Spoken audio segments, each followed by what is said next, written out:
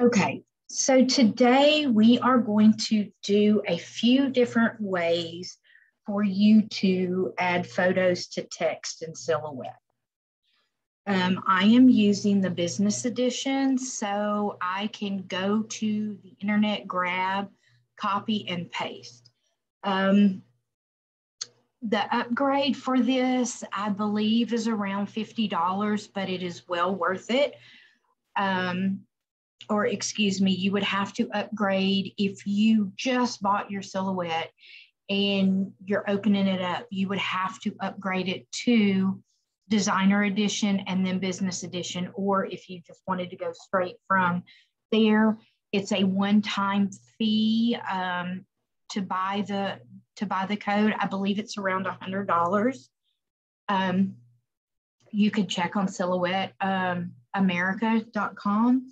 But let's go ahead and get in here, and a lot of people call it photos to text. Some people, there's different ways that they say it, but I'm going to show you several different ways to do this. All right, so I like to either do Jersey on my font or impact. So when that's said, I'm going to type out my word, come over here, and you can see that I use it a lot. So impact, okay? And I am going to, so when you are wanting to make something bigger and not stretch it, see, that would be stretching it. If I want to undo that, you can go up here to undo or click Control-Z, and that brings you back to your last one. All right, so I want to make this bigger, so I'm going to drag it, but I want to make it to where it fits on here.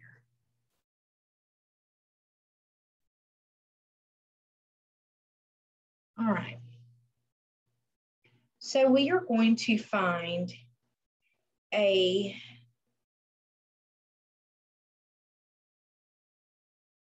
just a random picture so that way I can put inside here.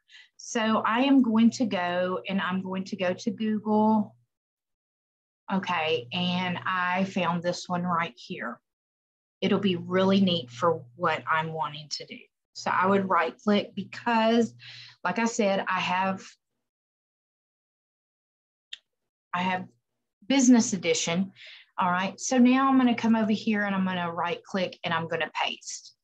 Okay, so just seeing this, I know that I'm going to have to draw it out just a little bit. I'm going to make it a little bit bigger because this dark area right here, I don't want it to distort the tree, so I'm going to kind of use this over here. So what I'm going to do is I'm going to click this. I have this highlighted. I'm going to right click and I'm going to send to back. Okay, so now you can kind of see. I'm going to go up about where I think it would look nice. All right, and then I'm going to click. I have both of them highlighted now. So now I'm going to go over here to the modify page and I am going to select crop. Okay. All right. Oops. I did not mean to move that. So all of these are loose. If I like the picture, I will leave it, but I want to show you another step. So we're going to go over here to the fill panel. All right. This is really neat, especially for pictures. So you're going to go over and for the fill panel, you're going to click up here to the fill pattern. Okay. You're going to come down to advanced options and you're going to go and click pan pattern. Okay. That gives you this little four-way arrow. Okay, so what I'm going to do is if I don't like it, I can move it over a little bit, move it up. If I want to do like that, you can keep going. I'm going to give it a little bit of the water, come back over, make it a little bit lighter. Okay, so I like that one. So I'm going to keep it there. Now, I can print this out. I can print this out for sublimation. Now, let me show you. If you wanted to do an outline or if you want a border on this, you can still do that. You can go to your lines, or rather, sorry, you can click this. You can go to your offset. Okay, you're going to click the offset. I'm going to make mine a little bit smaller. Okay, and I'm going to click apply. All right, now I can go over here and I can do my line colors. And if I wanted to, I could change it to a little bit darker, the darkest part, and line it out in that. Okay, so I'm going to go over here and I'm going to grab. You see how it's changing it? So it will go. So I'm going to click that one. All right. Come over to my line. I'm sorry. There we go. I had to go back to my, and I can still change this if I would like. I could go down to the advanced options and I could drag and make it red.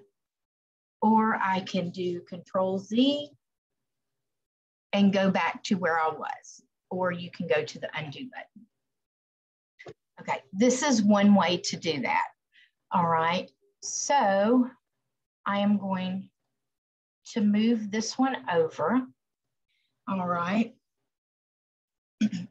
There is another way that you can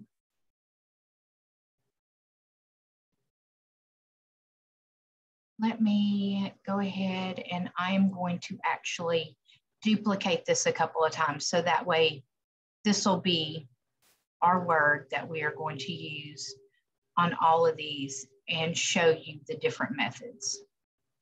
Okay. All right. So about that size. Now, if I want to duplicate a bunch of times, I can hit my control button and my arrow down. And my arrow down and down. So now I have 3 more copies.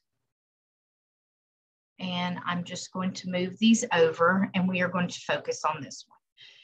Now, another way that you can do this again is you can go over to your fill and you can go, this one right here is for your color. This one is for gradient, and then this one is for patterns.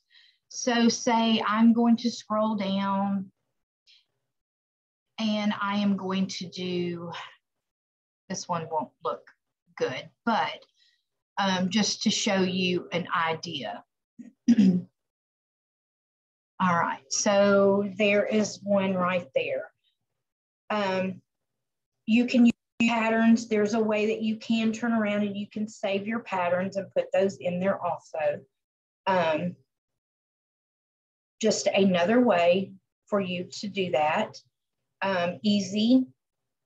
So we are going to bring it over here and I'm going to grab a few generic photos and we will show you, I will show you how you can put in each letter. So I have my word right here. So my second one, I am going to take this and I am going to ungroup, okay? So now I have one by itself. I am going to, okay, I have a photo right here that I'm going to do, and I am going to click that one and come over to the modify page, and I'm going to click crop. Whoops. I have to select both and then press crop. cropped rather, sorry. So now I have this one in there, and I can go and search another one with a, okay, whoops. All right, so I'm going to go ahead and do two together just to show you.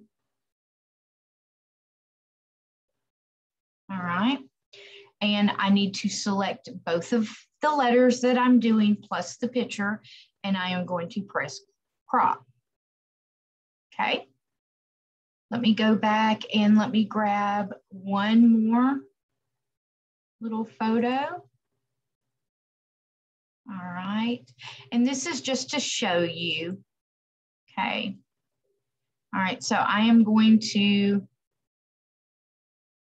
need to make this one a little bit larger. Okay, you don't really want to stretch your photo in this. If you have to, you can make it bigger. That way it looks correct. So now I'm going to select the letters and the picture, and I am going to go back to modify, and I'm going to press crop. Okay.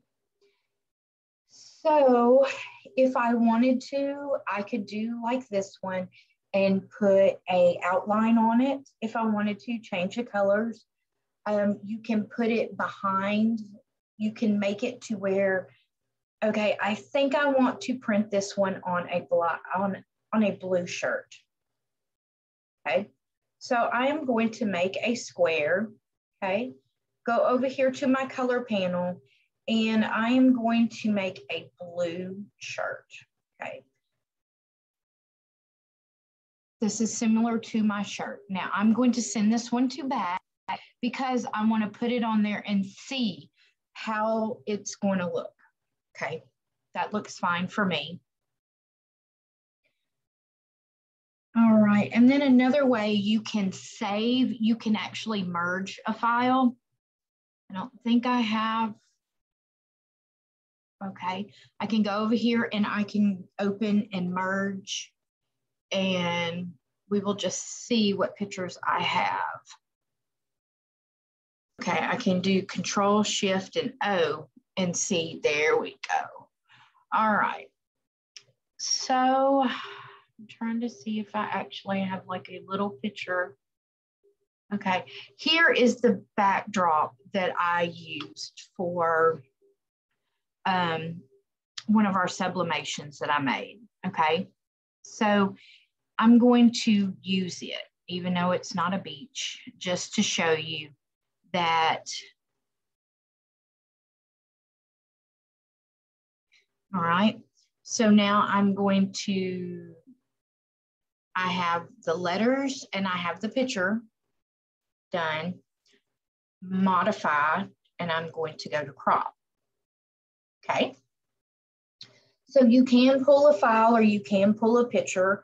The reason why I'm not using a picture on these is because I'm going to print these out and they are going to be for the store for samples. So what you can do, you can either print these out and use the heat transfer, or you can sublimate them. And if I was going to sublimate, like I want to move that one over, and I want to move that one over. I am going to sublimate this one right here. All right. And then what I will do, I'm going to pick the shirt, and I believe it's going to be a light one. So I'm going to need to get the light transfer paper. And this one I am going to mirror. I would turn my registration marks on so that way it would cut it out, and then I would press it on there. All right, guys, I hope this helps. Let me go ahead and I will show you on here to turn the registration marks on. I'm sorry, I should have went another step. So I go to page setup and I pass up my grid and I go over here to the registration marks. All right. I am going to turn them on, but I need to go back over to my page and make it for an 8.5. Okay. So it's not, I'm not going to do a cutting mat on that one. And my media size is going to be letter because that's what you print. Okay. All right. So this one is not going to print. It only prints, or actually it will only print 8.5 by 11. So I need to control down. All right. And I am going to make another one to fit that size. And then I will print this one out in sublimation and I will cut this one and they will be in the store for you to look at. All right, guys, if y'all have any other questions or anything, please let me know. If there's something else that y'all would like to see, let me know, drop a comment. And thanks for watching.